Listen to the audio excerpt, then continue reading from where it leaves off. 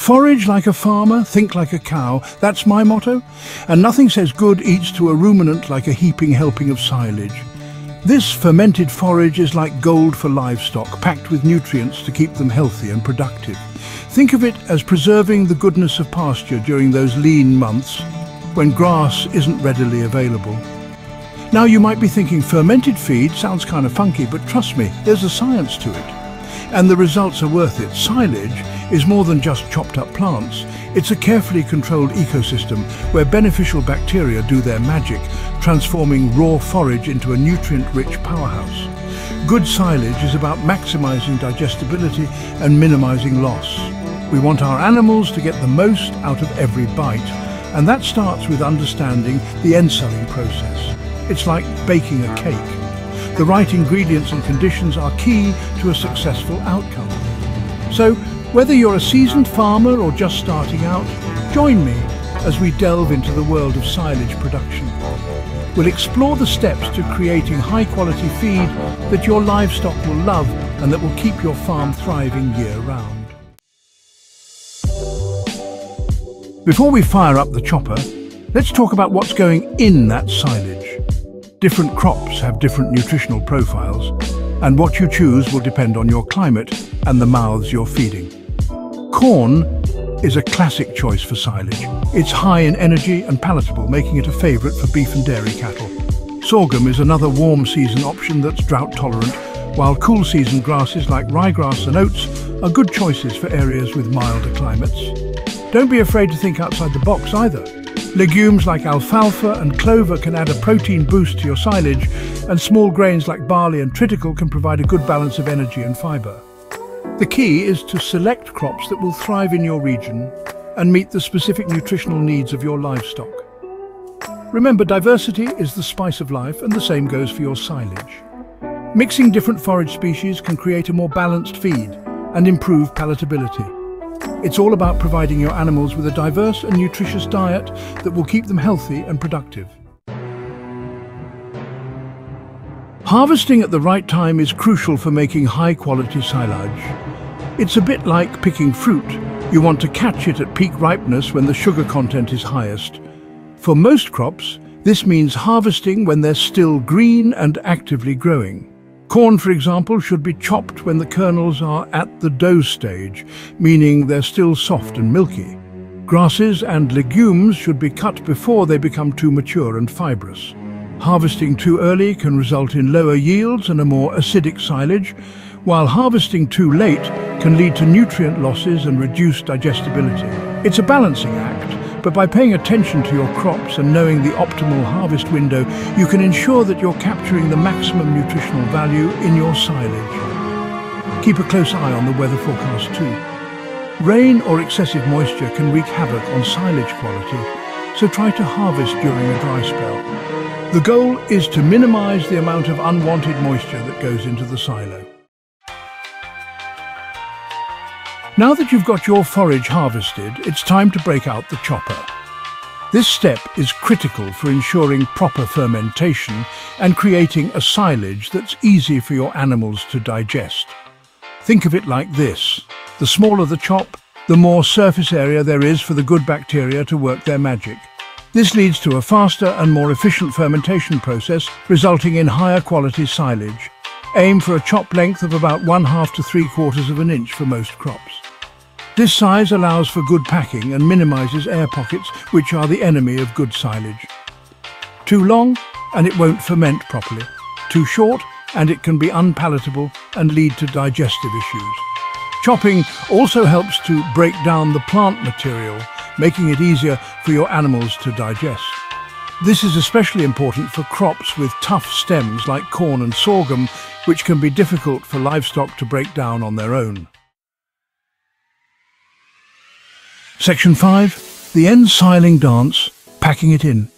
With your forage chopped and ready to go, it's time for the main event, ensiling.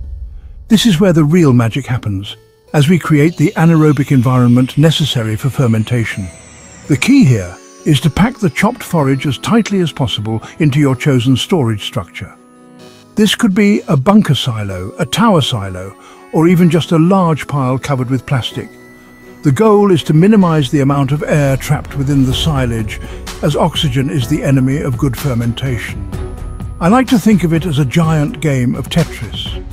Spread the chopped forage in thin layers and pack it down firmly using a tractor or other heavy equipment. The more weight you can apply, the better.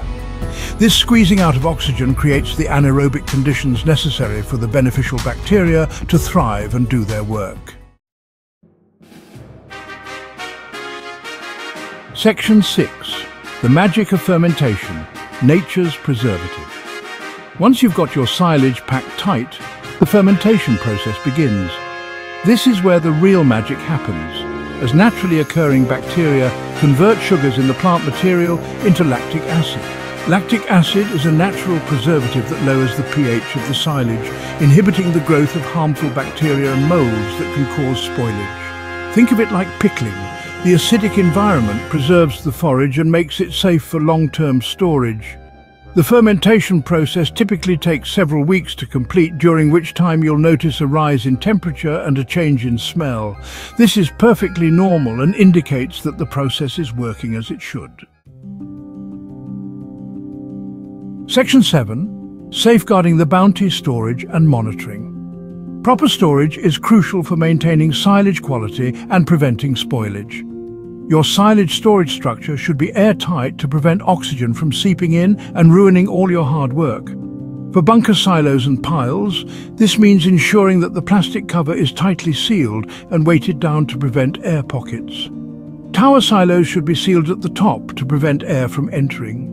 Regularly monitor your silage for signs of spoilage, such as a foul odor, mold growth, or excessive heating. These are all indications that something is amiss and that the silage may not be safe to feed. Section 8. Unlocking the nutritional vault, feeding silage right. Now, for the moment of truth, feeding your silage. But before you go scooping it out to your livestock, there are a few things to keep in mind to ensure they get the full nutritional benefits. First, introduce silage into your animals' diets gradually. Their rumens need time to adapt to this new feedstuff, and a sudden change can cause digestive upset. Second, always feed silage that's fresh from the face of the pile or bunker. Exposure to air can lead to spoilage, so only take out what you'll feed immediately. Lastly, remember that silage is just one part of a balanced diet. Supplement with hay, pasture or other feeds as needed to meet your livestock's nutritional requirements. Section 9. Silage Success, reaping the rewards. Congratulations, you've mastered the art of silage production. Now it's time to sit back and enjoy the rewards of your hard work. High-quality silage is more than just feed. It's an investment in the health and productivity of your livestock. It provides them with a readily available source of nutrients, even during the lean months when pasture is scarce. This translates into numerous benefits for your farm, including improved animal health and performance, reduced feed costs, and increased farm resilience. Silage provides essential nutrients that support growth, reproduction, and overall well-being. It can be a more cost-effective feed option compared to purchasing hay or other forages.